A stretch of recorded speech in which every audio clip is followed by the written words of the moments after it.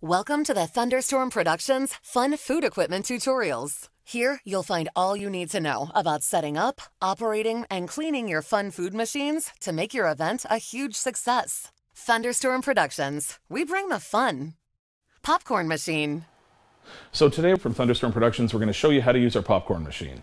The machine will come to you delivered set up like this, either on a cart or just by itself on a table, depending on what you'd like. So the first thing you're going to want to do, open up your doors. Your first switch here is the light and the warmer. What it does is the light just lights up your popcorn to show everybody what it looks like, makes it look a lot more presentable, as well as the bottom has an actual warmer, so it keeps the popcorn fresh and keeps the that nice smell of fresh popcorn. The next things you're going to do are these two switches, motor and the kettle heat. Open up your kettle, and you're going to take a half stick of your butter, take it out of the wrapper, pop it into the kettle. And then what you're going to do is you're just going to wait until the butter has melted. But while you're waiting for that, you're going to get your popcorn kernels up to the top of the blue line.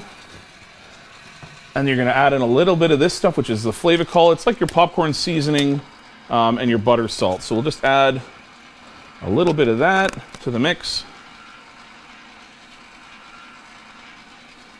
That just gives it, like I said, a little bit of flavor.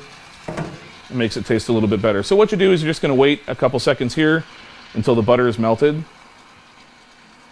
So the nice thing is your first batch will take a few minutes just for the kettle to get up to temperature before the butter melts. As of right now, our butter's actually melted, so we'll take our kernels and our salt. We'll just pour it into the kettle and then just close the lid. My suggestion is always, once the kettle's hot, don't use the handle anymore.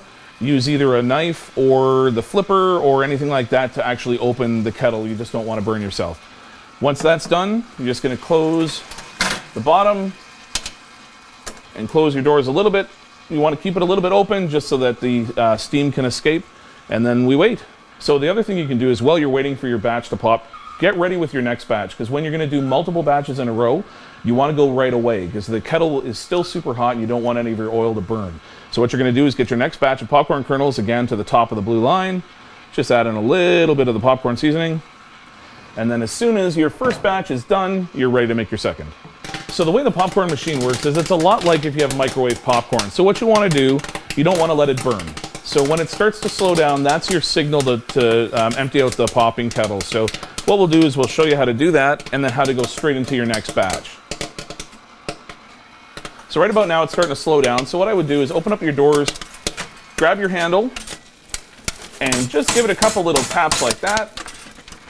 Then what you can do is use your scoop and flip the lid back up again so you're ready for your next batch.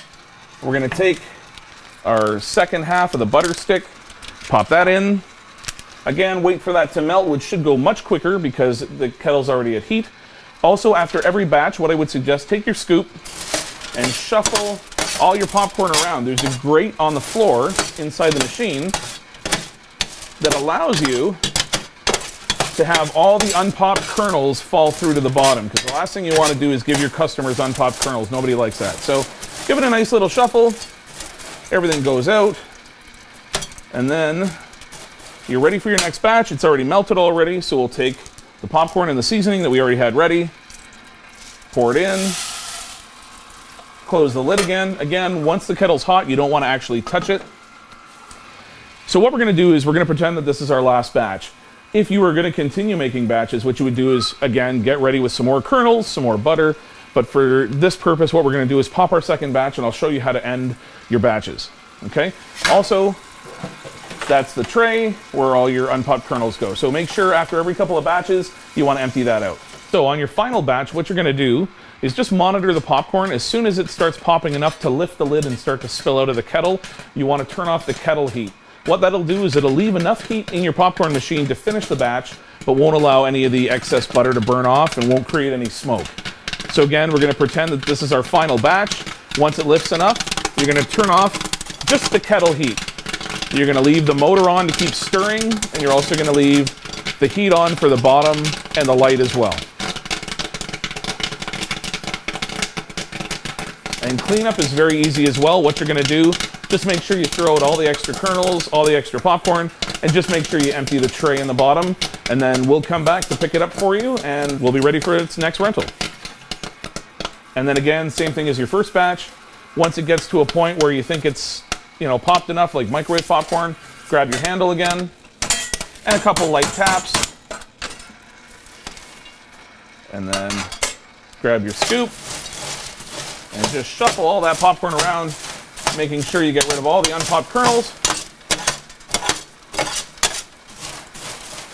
And then, underneath the cart, reach in, grab yourself a bag, open it up, grab a scoop, and make sure you fill it nice and full as well. People always like that. And then you're all set. After about 5 minutes, once your kettle is cooled down, you're going to turn off the motor switch, always leaving on the first switch, which is your light and your heating element. Because what it'll do is it'll keep the popcorn nice and warm and allow that smell that everybody enjoys to go through, and it also keeps the popcorn nice and fresh. Thanks for checking out our videos. Feel free to visit us online at our website, ThunderStormPro.com.